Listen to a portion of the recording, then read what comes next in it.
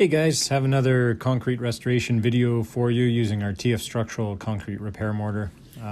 This is a good video to show more of the structural capabilities of this material and how you can take a concrete structure like you're seeing here from a very badly deteriorated state back to a fully restored, functioning concrete structure.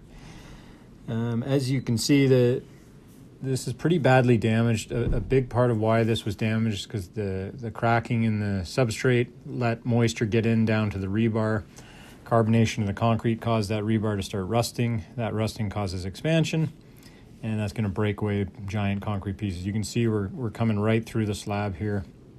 So we use our jackhammers, remove all the damaged, deteriorated concrete, cut out any rusted, loose rebar.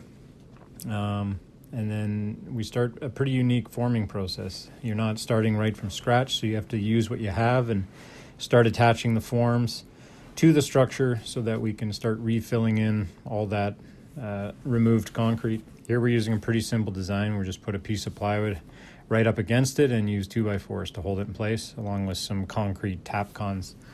Now in this video, I'm not going to show you too much of the actual install. We don't have much footage of that, but I just wanted to show you the capabilities of what you can do with this material. Here we have most of the forming finished. We put the forms everywhere that we took off all that loose concrete. And now we're in a position where we're ready to start pouring in the TF structural. In some of the places you can see where there was some gaps or some holes in the forms, we just use the TF structural to fill in those gaps. You can see it here. This will just prevent any material leaking out of the forms as we pour it. It sets really quick, and when the forming process is done, we can just chip that right off and you're ready to go. So at this point, we have filled in those two big holes you saw at the beginning. This was only about 20 minutes ago that we filled in these holes, so it's very fast-setting material. You can pour it in, pretty much take a coffee break, and then you can start coming back and stripping all the forms off.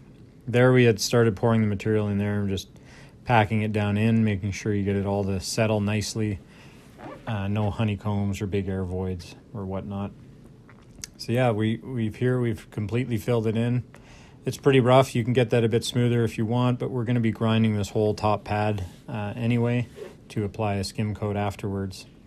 So this is only half an hour after we finished pouring our last bag of material. We went back to the very beginning of the project and started pulling out screws and tap cons and stripping those forms right off. So you can see we got it to settle in real nice around all the existing concrete that was still in good shape, and just filled in all the areas of that loose, damaged, deteriorated concrete that you saw. So we're re-encapsulating the rebar, getting that nice and protected so that rusting process stops occurring. We also tied in some new bar into those upper holes that you initially saw, just to make sure the structure was back to its original intended design. And here now we've run the grinders across everything and done some final patchwork to any of the little holes or honeycombs that we might have missed during the forming process. And yeah, that grinding just smooths it all out and blends it all into the existing structure, so that you have a nice, smooth, consistent restoration where it doesn't look like you did a bunch of patches everywhere. And just as a reminder, you can see where we took it to. This is what we were starting with. Totally damaged, destroyed. It looks like something you might have to just totally rip out and replace, but you don't. And here we've put on our TF80 polyaspartic coating just on the front faces of that, just to give it some protection, prevent any water ingression and any further damage or rusting of that bar. And this is totally finished. We resurfaced all the risers and treads of the stairs in a nice broom finish. So you can see those are back to a fully functional state. This is the upper landing after we put the grinders on it and skimmed it.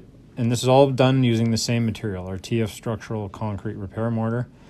You can just mix it a bit wetter for the skim coats like this, and we use it a bit drier when we're doing the structural forming and pouring and rebuilding.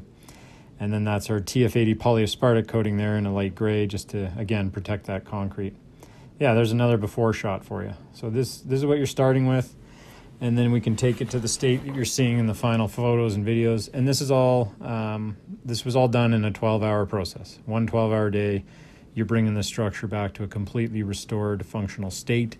You're not tearing it all out. That's going to be a disaster trying to come in and rip all this concrete off the building. And obviously it's doable, but that's going to give you quite a large cost and time constraint. So we have this material, TF Structural, for projects like this, where you can come in, fully restore it at a fraction of the price, and it's going to last longer than the concrete would if you fully replaced it.